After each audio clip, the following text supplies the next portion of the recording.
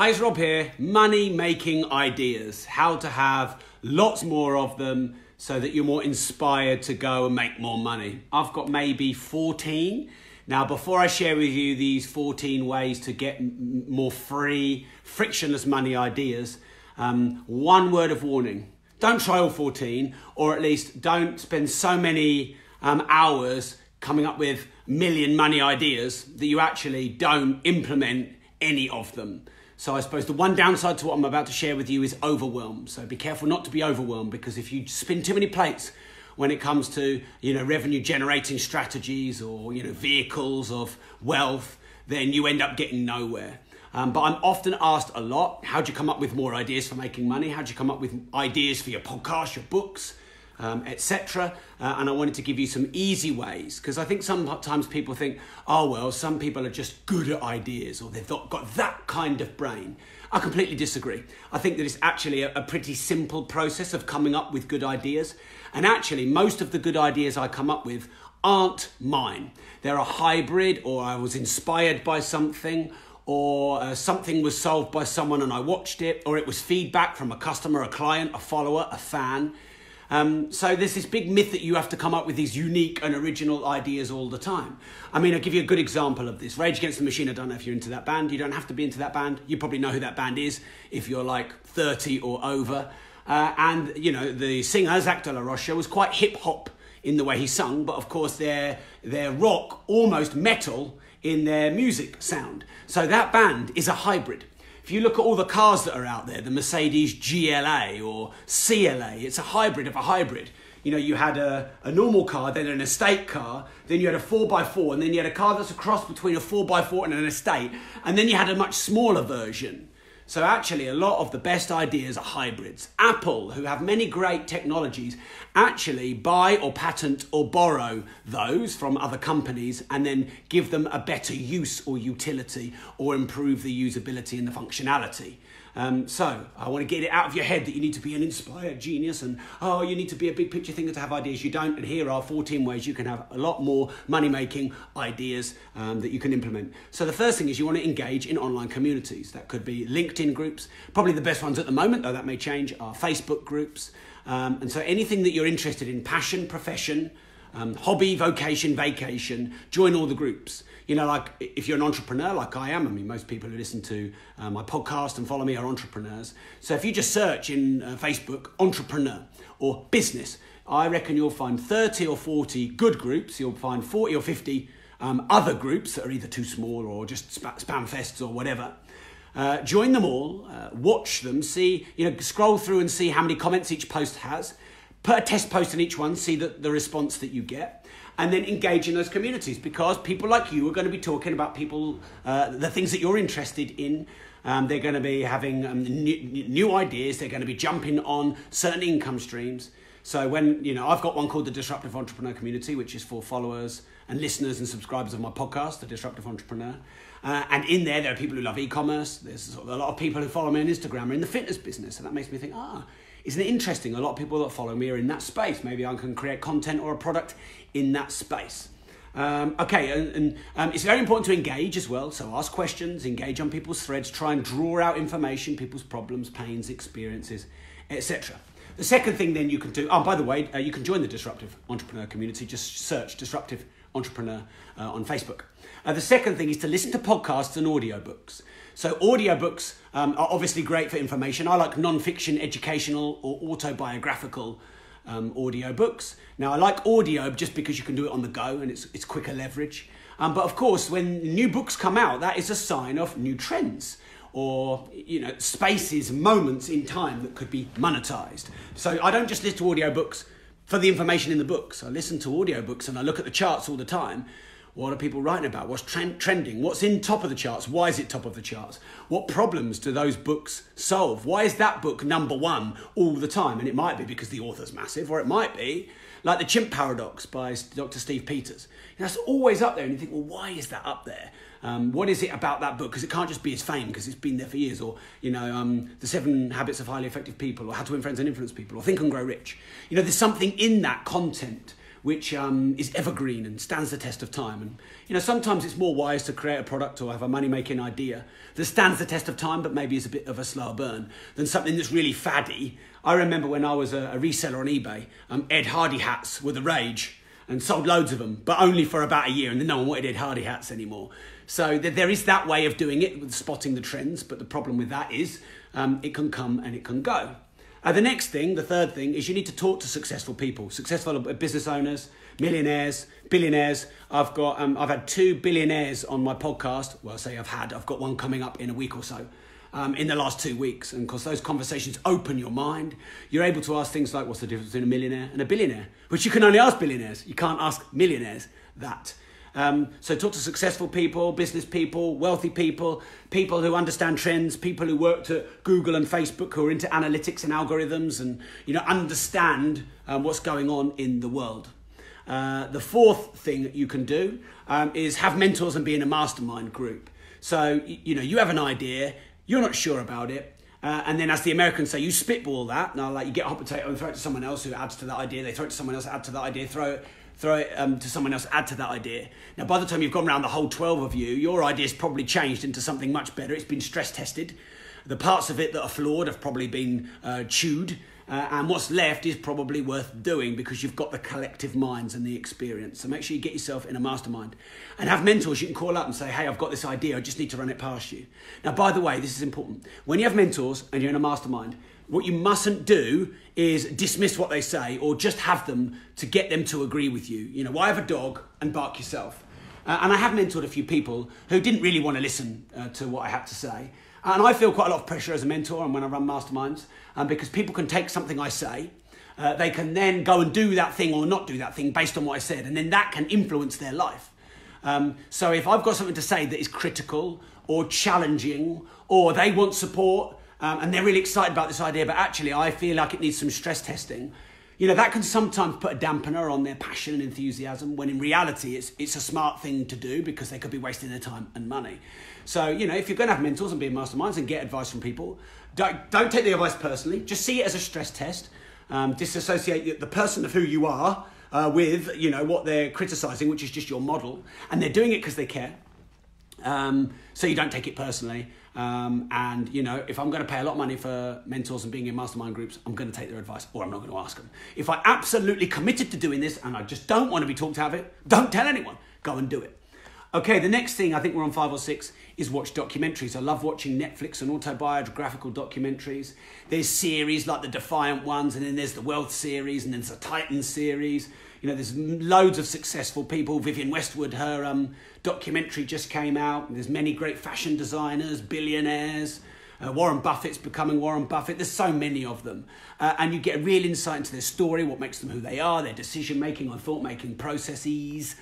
I think that is really useful. What you do find, though, is they all seem to make money in lots of different niches, in lots of different ways, which proves to me you can pretty much make money out of anything.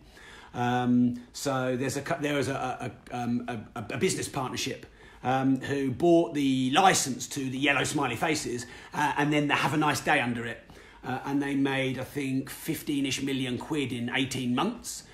Just putting them on plastic bags and anywhere they could sell them and stick them. And then the sort of fad died off in the late 70s.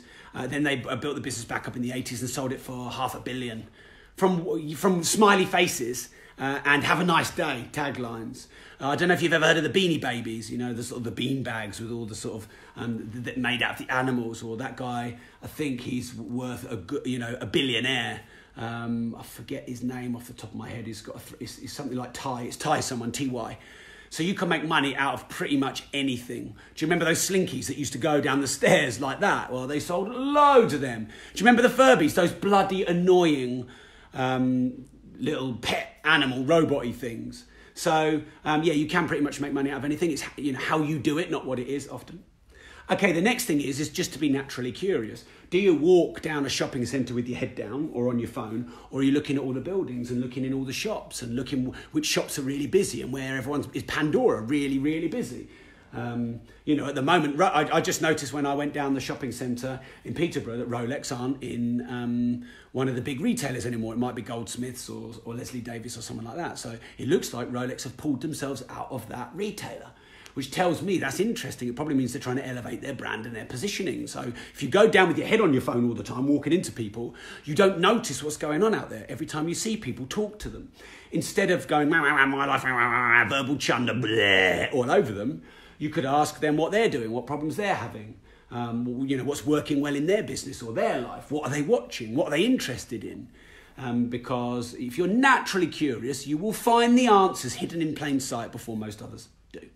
The next thing you want to do is compartmentalise some time for your ideas. So a lot of people have got great ideas, but you can't have great ideas when your brain is full. You have great ideas when your brain is empty. And there's been a lot of scientific research into this. Why is it that you have your idea on a long walk, or in the car, or in the shower? Why is that? Because your brain is emptying. You're not putting anything in it. You're not checking emails or on social media. Your brain is starting to empty itself. You can only have ideas when your brain is more empty, not when it's full of what have I got to do in the day and what's stressing me out, etc. So you actually put 2 or 3 hours a week for thinking time. Steve Jobs was famous for this. A lot of thinking time. He used to go on a lot of long walks. Most of my work is with my brain now, not my hands. Which is why when people say, hey, Rob, you look like you work really hard, I can't say, I don't physically work really hard, but I do think really hard. And one good idea is worth 1 or 5 or maybe even 10 million to me. So I mustn't be busy on small tasks. You know, don't let the menial get in the way of the meaningful. I'll try and say that more poetically. Don't let the menial get in the way of the meaningful. All right, next then is talk to customers. Talk to people who are complaining. Talk to users of your products. I'd say about 5 to 10 times a week I speak to customers on the phone. I remember listening to a podcast and a businessman gave me an idea. He said, at least twice a week, just randomly go into your software and pick out a customer and call them and just talk to them. One, they'll be blown away by your sense of your personal touch and that you care. But if you just talk to customers every day or every week, they will tell you what they love, what they hate about you and your competitors. I always ask people about my competitors whenever I can.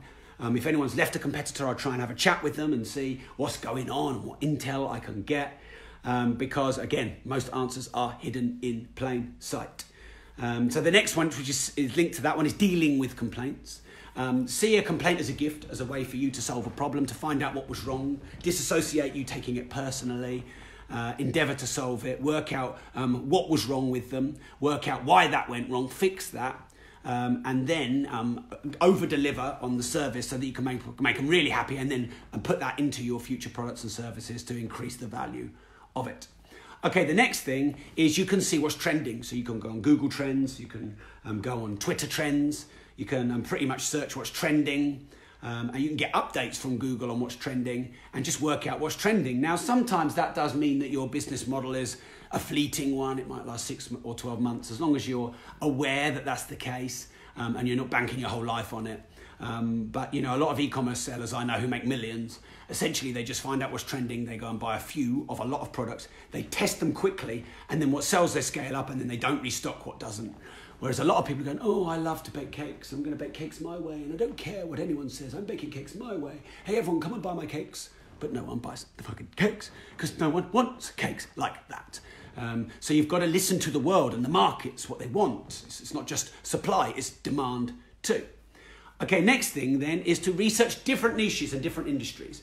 You know, now you think, don't you, you look at your competitors, which actually I've not written down, but looking at your competitors and what they're doing, what they're up to, what they do well. Sam Walton was famous for being in all the other retail shops all the time, you know, as a sort of like a mystery shopper or a pretend customer. What's working, what's not?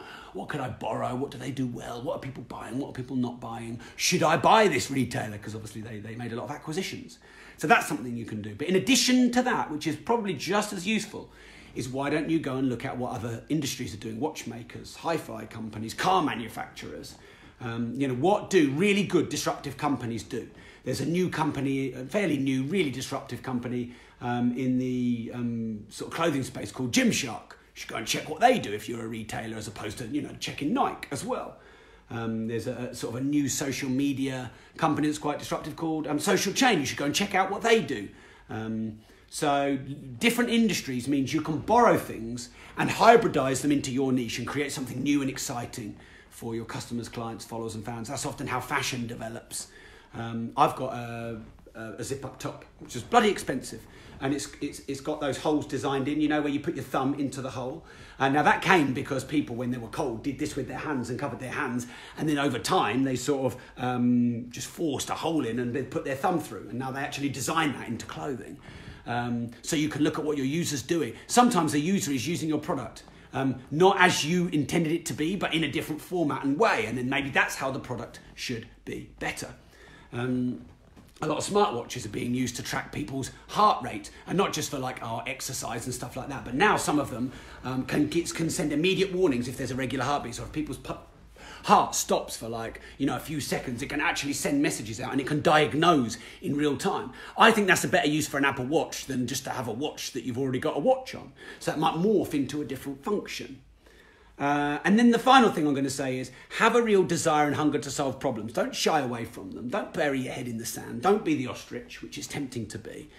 Actually have a hunger and a desire to solve bigger and bigger problems. Now, when you do that, one is you will get paid more money. Two, you will have more customers. You will be a leader because people perceive that you solve big problems, and because they're a bit scared too, they'll follow you and they will you'll be the disruptor, the innovator, the trailblazer. But then what it will do is it will bring a bigger opportunities, which also have bigger problems to you. All right, so let me summarize them for you. And if you're watching, by the way, on this live, I'm actually going to publish this not on the Disruptive Entrepreneurs podcast, but on the Money podcast. I don't know if you know that I have a second podcast. It's called Money. This is all about money-making ideas. So this is going to be on the Money podcast. So if you don't already subscribe, just search for the Money podcast on iTunes or Stitcher, or Spotify, or wherever you get your podcasts. Okay, let me summarize them because I'm told that people like the summaries because I talk fast and it's nice to finish that way. How can you make and have more money ideas more freely and more easily? Engage in communities and groups and find out what they're talking about, what's trending and where the buyers are. Two, listen to podcasts and audiobooks on the content, but also what's trending and popular in terms of theme or style. Talk to very successful people, business owners, celebrities, people who manage and are agents for very successful people, and unpick the models of success. That's what I do on my podcasts. Have mentors and be in masterminds so you can stress test your ideas. Watch documentaries, watch autobiographies. Ideally the non-fiction ones that are educational, but sometimes the fiction ones are also good depending on what they are. Be naturally curious, listen, seek to learn, to understand, to be a humble student in everything that you do. Keep your head up and look around rather than stuck on your iPhone. Compartmentalize your time so you've got space for ideas to come in. Empty your time. I have tried meditation. I do it from time to time. I'm not the best at it, and I sometimes do have a little bit of banter with it. But the great thing about meditation is if you can empty all those interruptive, small, negative, menial thoughts, then what you can do is fill that with more empowering, positive, and meaningful thoughts. So don't let the menial get in the way of the meaningful. Talk to customers, deal with complaints, research different industries, research your competitors, hybridize ideas, fuse different things together to create something new, like Rage Against the Machine did for music and many other bands have before. And then have a general desire and hunger to learn and solve problems, and make sure you check what's trending on all the trending sites, researching into search engines and keyword tools to see what's got high volume. All right, thanks for tuning in, everyone. Remember, if you don't risk anything, you risk everything. And also remember, if you're watching this video and not listening on the podcast, you can subscribe to my Money podcast for free. Thank you.